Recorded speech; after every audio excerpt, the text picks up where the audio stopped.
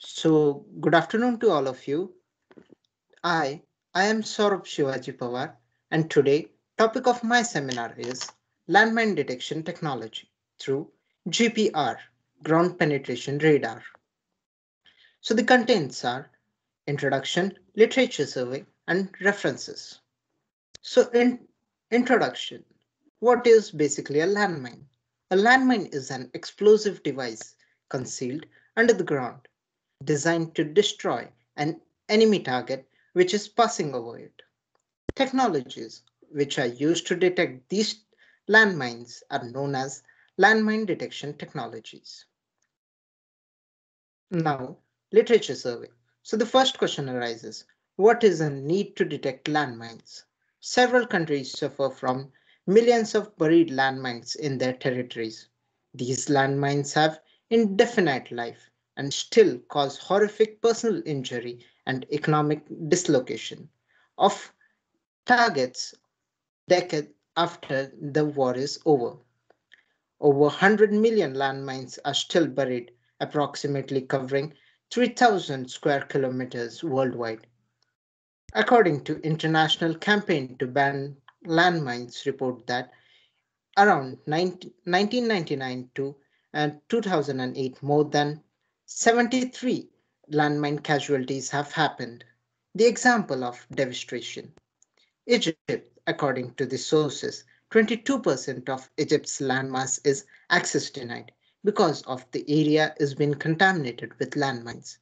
These areas are assumed to be containing approximately 4.8 billion barrels of oil and about 13.4 cubic trillion cubic feet of natural gases, and also 3 million hectares of arable and grazing lands.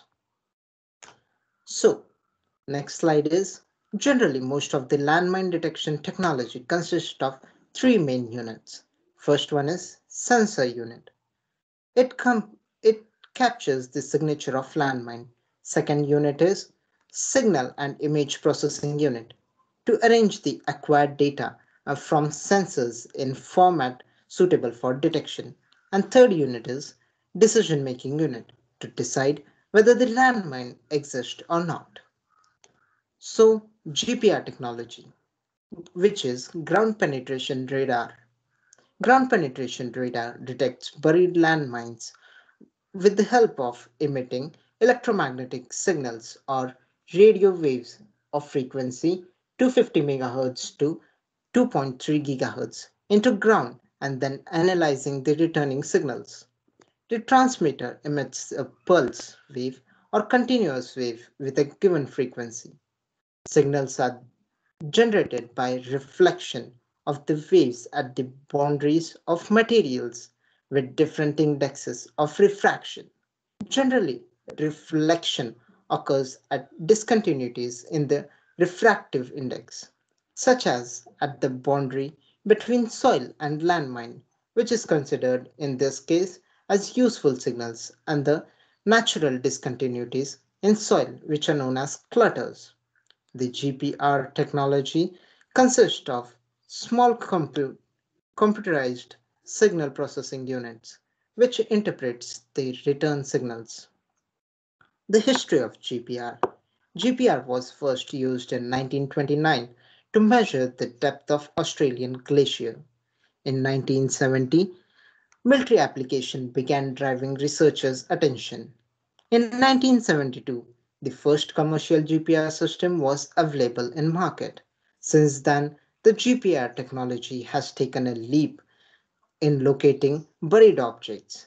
In 1970, the year itself, Apollo 17 mission to land carried a ground penetration radar on board. The, so the question arises, how does it happens that electromagnetic waves determine whether the landmine is present or not? So you can see the diagram over here. The ground penetration radar is used to collect data, which is an input in the system, which is then produced to reduce the ground effect and noise, and to obtain landmine signals. Principal component and Fourier coefficients are of the landmine signals are computed, after which, using supervised learning methods of machine learning algorithms, it is which are then matched with the features of landmines in its own database, and it is decided whether the landmine and the object present is a landmine or not. So the graph of filtering noise. The first graph is plotted with the raw data, and the second graph is plotted after the noise has been reduced from the graphs. So, concluding my topic, advantages of GPR.